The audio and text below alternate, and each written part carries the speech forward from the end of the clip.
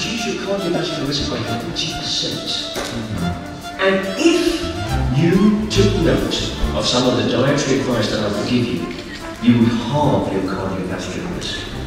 Now, I'm a simple doctor. I'm not a shaker and mover like people like you. So although I can't do very much for India, I know you can. And my job is to keep you alive, because by keeping you alive, I know you will make a difference for India. So my talk today is directed at the people in this room as opposed to people in India. So I'm going to give you an evidence-based talk. It's not just a talk I'm going to give off the top of my head, it's an evidence-based talk which tells you that the 4 things that we ask people to avoid to reduce their risk of cardiovascular disease is advice on smoking, advice on physical activity, advice on diet, and advice on how to cope with anxiety and depression. These are the 4 things that all of you need to be taking note of. I'm not going to talk about smoking cessation, because that's obvious. The 2 things that are very, very obvious to us is that if you smoke, you increase your cardiovascular risk exponentially. If you don't exercise, you increase your risk. Now, exercise, lack of exercise is the new smoking. Although legislation in this country has resulted in a massive reduction in people who smoke, the number of people who don't exercise is quite high. So I am going to be talking to you about physical activity and diet. I will not mention the word aspirin, beta blockers, statins, or any tablets. These are the things that you can do every single day for yourselves. So let's start with physical activity. Now, the benefits of exercise on the cardiovascular system are well established. People who exercise regularly are less likely to be obese. They're likely to have a better blood pressure profile and a better blood cholesterol profile. And through controlling all of these risk factors for coronary artery disease, people who exercise modestly reduce their cardiovascular risk by 50% when they're in their 5th and 6th decade. Okay? Here is data which comes from the UK.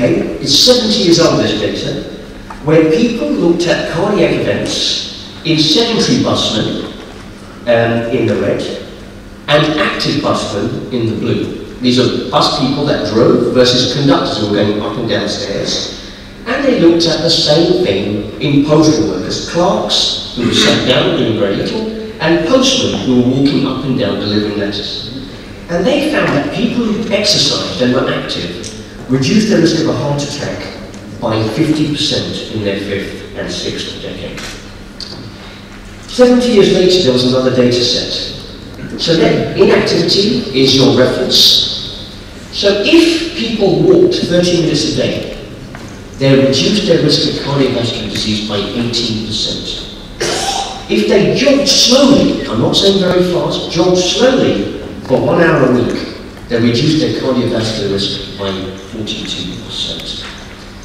Outside cardiovascular disease, exercise has multiple benefits. Can you believe that exercise is actually anti-aging? Our DNA determines how we age and what happens in our bodies. Exercise helps us to repair our DNA as we get older. And people who exercise are less likely to get cancer of the prostate, cancer of the breast, cancer of the uterus, and cancer of the colon. In fact, people who exercise regularly are more likely to be confident, have stamina to do what you guys do, less likely to suffer from anxiety and depression, and we now know that exercise retards the onset of dementia. Such are the benefits of exercise that if we packaged exercise into a pill, it would be the miracle pill. In fact, I can tell you now, there is nothing that we will invent in the next century, no matter how much money we put into it, that will rival the benefits of exercise. Okay? That's point number 1. So these are all the benefits of exercise, starting from cardiovascular to anti-cancer effects to psychological benefits of exercise. Now the question really is, how much exercise do you have to do to get these benefits? That's the question at the tip of your tongue. Well, in adults, you need to do 30 minutes of moderate intensity physical activity at least 5 days a week. Now, I don't mean join the gym as from today and start going on the treadmill and perspire profusely. I don't mean that. I mean walking from A to B, not getting the lift using stairs. Not going from A to B if it's only a mile journey in a car when you can actually walk and the weather is satisfactory. I mean things like that. So you can either do 30 minutes of that 5 times a week, or if you do something more vigorous, like go on a cross trainer or a treadmill or a rowing machine or a bike, you only need to do 25 minutes of that 3 times. Or clearly children, this doesn't apply to most people in this audience, have to do twice as much of that. And our recommendations in Europe are that you should be doing at least 150 minutes of exercise per week to get these benefits. So that's 30 minutes, 5 times per day. If you look lower down here, you see that if you're able to, we would like you to do a bit more than that. Maybe 300 minutes a week. So I would say that in a week you should be doing 1 hour of exercise every single day. Now, like you, I'm a very, very busy person, okay? And I am often stuck to the computer or at work, working long hours, eating late, and all the things that successful people and busy people do. But what I do every day without fail is make sure I get at least 5 kilometers of walking in. You've all got a phone app, your iPhones. In your iPhones, you've got the Heart app, and that Heart app tells you should be doing at least 10,000 steps every day. So one of the goals that you should all have now is to make sure you achieve those 10,000 steps. Anything you do above, that's a bonus, but you should be doing those. Here is data from 55,000 individuals with a mean age of 44 years. So many of you will relate to this. These are people who jog, so maybe a little bit more active than some people. In this data set, people who jogged, if we follow them up over 15 years, they reduced their risk of all-cause deaths by 30%, and they reduced their risk of cardiovascular deaths by 45%. Okay? So what did they have to do to get this benefit? In this graph, you see running distance at the top, running frequency, total amount of running, and running speed. Now, to get the benefits, they wanted you to do 6 to 12 miles a week. Not in a day, 6 to 12 miles per week.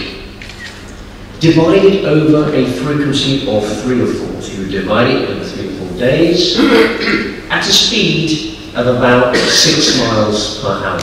So I'm not saying really, really fast. Okay, but so this sort of exercise was twice what I am telling you to do. So twice the amount of exercise that we recommend. How much exercise do you actually have to do to stop yourself getting diabetes, cancer, stroke, and heart attack? Here's a graph. At the bottom you see the reference. That's what we're telling you to do. Okay? But you see that the graphs, the frequency of all of these things, ischemic stroke, diabetes, is going down if you do even more exercise. So if you want to get the maximal benefits, you need to be doing 5 times the current recommendations. Some exercise is better than no exercise. 30 minutes of walking 5 times a week is excellent. It reduces the risk by 20 or 30%. If you do more, you do even better. Just to remember that, okay? Look at this data set. On 661,000 people, look at their age. 62 years was their median age. So we're not talking about really, really young people. It's never too late to start exercising. And what you see here on this graph is death rates relative to the amount of exercise that was being performed. If you did what I told you, these guys reduced their cardiovascular death risk by 20%. If they did 5 times that, they reduced it by 40%. So the take-home message at the moment is walk 5 times a week for 30 minutes. If you do more than that, that's even better. Okay? Clearly, if you're a jogger, you can do it in half the time. So you know now about smoking and increasing physical activity. I'd now like to talk about diet. Diet is very, very important. People tell you that you are what you eat. And some of you have heard some very controversial issues and comments about diet. You start eating one thing, and you meet a friend who says that's really bad for you. You start eating something different, and the medical fraternity tells you, ooh, that's bad for you now. We thought it was good for you, but now it's bad for you. But there's a problem with this, because studies on diet are very difficult. Diet is affected by several factors, including your genetic makeup, your culture, your socioeconomic status, and religion, and all sorts of things. Large studies on diet are not practical. We can't be sure if we're doing a study whether the person's actually adhering to the diet, because you're relying on a questionnaire, which may not entirely be reliable. Long-term studies are very difficult to conduct. How long are you going to tell a group of people in India to stick to a certain diet before they stop complying with what you were saying? And compliance is very difficult to monitor. You can't do a blood test to see if they're taking the diet or not. And there is no placebo. So you're not comparing something with something that's fake. Like when we give someone a tablet, and when we're comparing its benefits, we give half people the real tablet, and we give half people a fake tablet that does nothing to see if there's any difference. You can't do that with diet. But diet has very important benefits. It improves your lipid profile. It's anti-inflammatory. It's anti-thrombotic, by that it means it stops your platelets blocking up your arteries. It's anti-arrhythmic, by that I mean it stops your heart going to a bad rhythm. And it's anti-hypertensive. It protects you from heart problems. And in Europe, one of our recommendations is a healthy diet is recommended as a cornerstone of cardiovascular disease prevention. We certainly recommend that. Let's start with fat. Everyone thinks fat is really bad for you. And I know that many of you, for cultural or religious reasons, probably don't eat some of these things. But let's just talk about the whole thing in Europe. You see at the top, red meat, poultry, cheese. At the bottom, dairy products. Let me just start by saying we need fat. We could not do without fat. Our brain needs fat, our central nervous system requires fat. Every cell in our body is made of a little bit of fat. Our hormones that keep us going are also made of fat. And the bone marrow in our bones is predominantly fat. So fat is not the enemy. We need it, but you need to make sure you're taking the right fats. Here, I'm showing you saturated fats. By saturated fats, I give you a lesson on chemistry, but it means that if you see the lines between the two C's at the top, there's only a single line and not two double lines. These are saturated fats, and you find saturated fats in meat and dairy products, and we do need them in our body. We reckon in Europe that they should make up, fat should make up 30% of your diet, saturated fat should make up no more than 10% of your diet. But there are saturated fats in bad things as well. Donuts, fried stuff, jalebis, and all sorts of other things, which I'm going to come to in a moment. So some of the saturated fats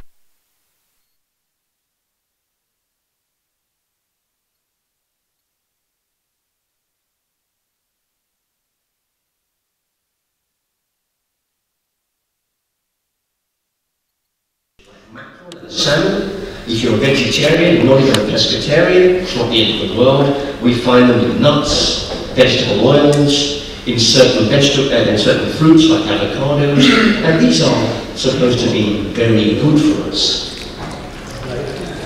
I want to show you this. Again, I don't expect you to follow all of it. But there's a study that looks at saturated fats. These are the fats in dairy products. And trans-saturated fats. Trans-saturated fats are bad, and this is the problem in India. The poor are eating all the wrong fats because industry makes oils so that they last long. They have a long shelf life. And they manipulate these fats in such a way, things like palm oil, for example, so that when you eat those fats, you really increase your risk of cardiovascular disease. Here, I'm just looking at saturated fats, okay? Just saturated fats. And to the left, you'll see, if the line goes that way, it's good. If the line goes the opposite way, it's bad. And you will see that almost all of it is in the middle somewhere. Almost all of it. There is no association between saturated fat and all-cause mortality or cardiovascular disease or diabetes or stroke. No trial has been able to show an association between saturated fats in dairy products, cheese, poultry and certain red meats and cardiovascular disease. It's important that you remember that today. Let's look at the story with trans fats. These are industrialized fats on our supermarket shelves anymore. Trans fats aren't all bad. Some of you who do eat red meat does contain trans fats, but those trans fats are not harmful. But in the UK, we tell you to keep your trans fat intake down to around 1% of your whole diet. So why have we not been able to demonstrate any relationship between saturated fat and all-cause mortality? That surprised you. Because if you decide today that you're going to adhere to a low-fat diet, you're going to substitute with something else. Okay, well, I'm not eating any fat. I'm going to waste away if I don't start eating something else. So most people substitute their saturated fats with something else. And this, if you eat saturated fat, you increase your bad cholesterol. We do know that. Okay, bad cholesterol. LDL cholesterol is bad cholesterol. HDL cholesterol is good cholesterol. Triglycerides are bad. Now, if you cut down your saturated fat intake, you are likely to up your carbohydrate intake to give you energy. If you up your carbohydrate intake, you certainly drop your bad cholesterol. But your protective cholesterol, the HDL, goes down as well. And your triglycerides go up. So you offset all the benefits that you had by cutting down your saturated fats. If you substitute that with monounsaturated fats, some dairy products and some poultry, your LDL doesn't change, your good cholesterol goes up, and your triglycerides go down. But if you saturated it with polyunsaturated fatty acids, such as vegetable oils, sunflower oil, peanut oil, avocados, walnuts, hazelnuts, you reduce your good cholesterol, your bad cholesterol, you increase your good cholesterol, and you reduce your triglycerides. So what we tell you in Europe is that what we want you to do is replace your saturated fat with unsaturated fat, and do not replace it with refined carbohydrates. That's what we're trying to tell you. So again, here is, at the top again, this is diet where you substituted 5% of your saturated fat at the top with trans fats, your risk goes up in the red. With unsaturated fat, you see in the green, risk going down significantly. With carbs, risk going up. With carbs from whole grains, risk going down. So when we talk about carbohydrates, there are different types of carbohydrates. And that's where us Indians really, really suffer. Carbohydrates are our Achilles heel, and they are our problem. Now, before you start worrying immensely, I want to give you an idea of what a good carbohydrate is and what a bad carbohydrate is. In the UK, we suggest that 50% of our diet is carbohydrate, so carbohydrate can't all be bad. But what is good carbohydrate? I'm going to skip this slide. These are the obvious bad carbohydrates, okay? So this is sugar. Refined carbohydrates equals sugar. Anything that actually contains sugar is a bad carbohydrate. I'm not saying never ever eat any of this ever again. I'm saying, oh yes, eat a tiny bit, but don't make a habit of hitting this very hard on a regular basis. This is the enemy for the Asian man. Let me tell you that.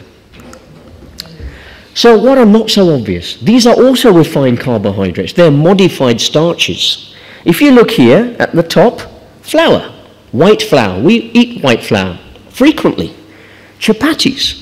This is our staple food. White rice, this is also staple for all of us. White bread. The Europeans eat pasta and spaghetti. And yet, we are under the impression this is all good. This is not so bad as sugar, but this is not the best carbohydrate. So how do you eat the best carbohydrate? The best carbohydrate is carbohydrate where the shell of the grain has not been removed and where the grain has not been minced into a powder.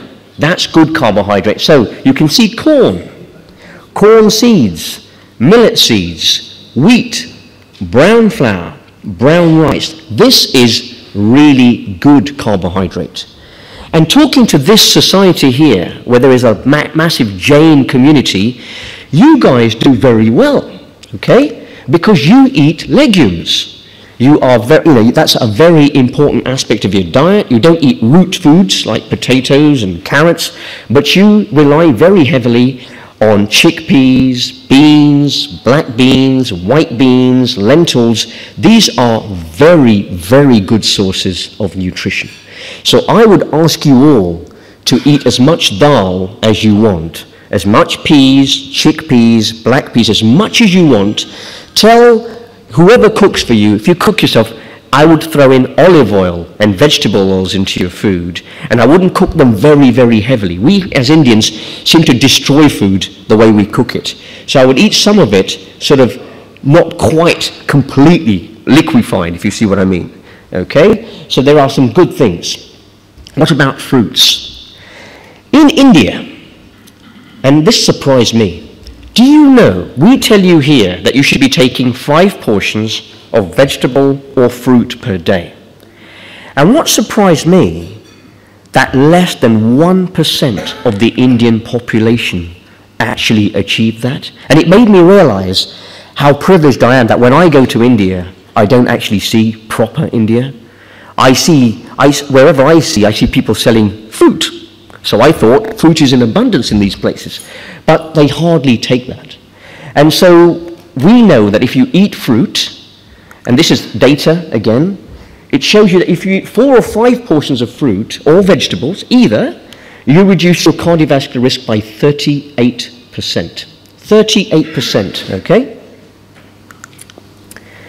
And that's even after adjusting for age and smoking. There's an inverse relationship between fruit and vegetables and your cardiovascular risk.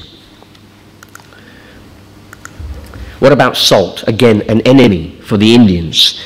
If you're like me and you've managed to persuade anyone who cooks for you, because I'm not a great cook, to cut their salt intake down, just try it. Try cutting your salt intake down for a month.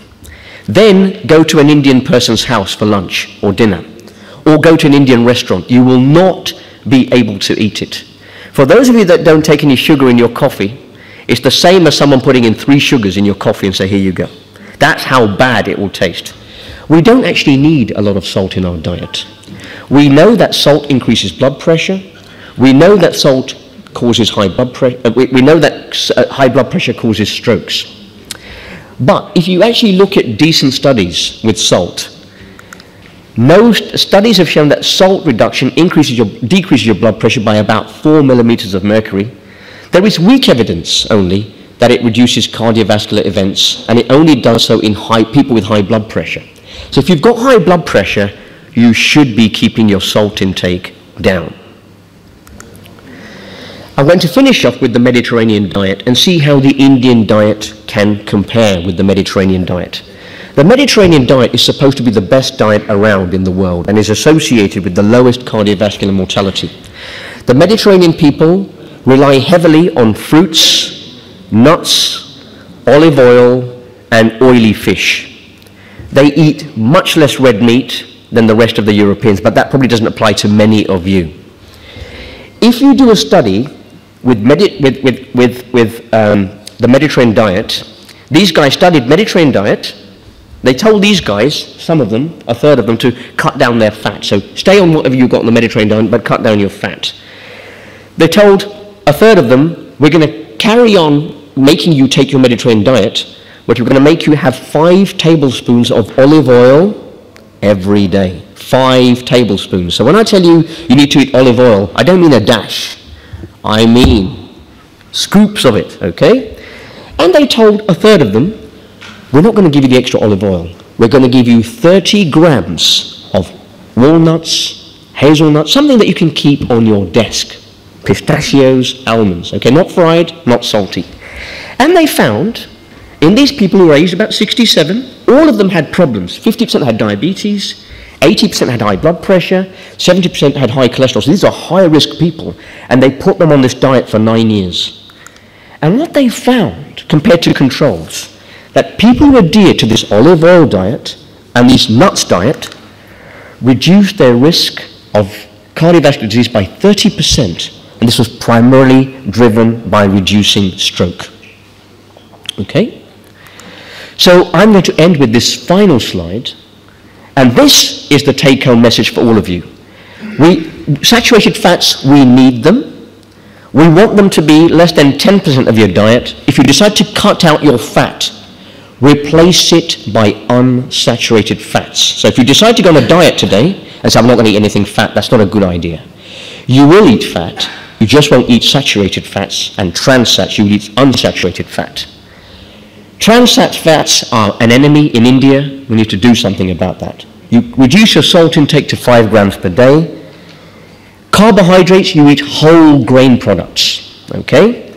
Fruits and vegetables, between 3 servings of each per day. If you like fish, fish is really good for you, oily fish, not any old fish, salmon, mackerel. For those of you that say, I don't like fish, but I'll eat cod liver oil tablets. Cod liver oil tablets do nothing for your health. They do only something for your psyche, that you're doing something. They actually have no impact on your health. Unsalted nuts, 30 grams per day. I didn't talk about alcohol today because I've run out of time, but alcohol, 2 units per day for men, 1 unit for women. Cut down your sugary drinks, your sugary foods. So in conclusion, physical activity is good. Lifestyle modification is an important cornerstone for preventing cardiovascular disease in people at moderate to low risk. Exercising at least 150 minutes per week. Walking, like climbing stairs, is good, but if you did even more, that's better. And I think it's telling me to stop. I've already given you the dietary measures. Thank you very much for your attention.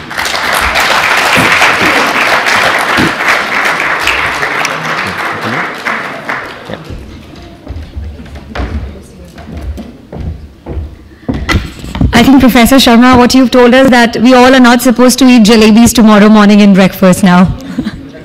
Thank you so much for the wonderful talk. I request Sri Ganpat Bhai Chaudhary to please come and felicitate Professor Sanjay Sharma, please. Professor? Oh. Sorry, one of your requests is Deputy Mayor is up here. We have to respect this time. Yes, we for press week. I appreciate one-on-one is better. I can do 10 minutes. I appreciate it.